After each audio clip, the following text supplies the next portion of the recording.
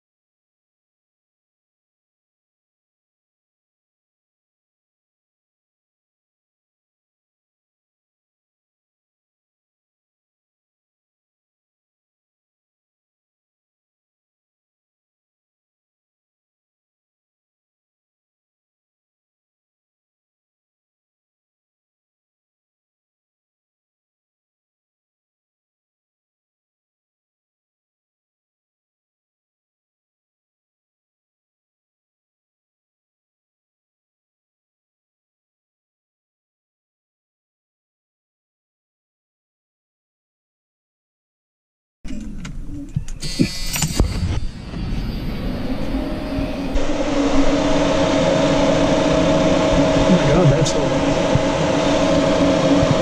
That is cool.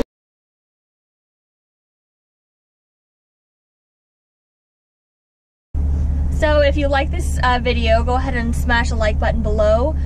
If you want to see more videos like this in the future, go ahead and click the subscribe button and the bell if you want some notifications. See you next time on Chasing Mustangs. Thanks. All right. Great job. Yeah. I see it like literally every day.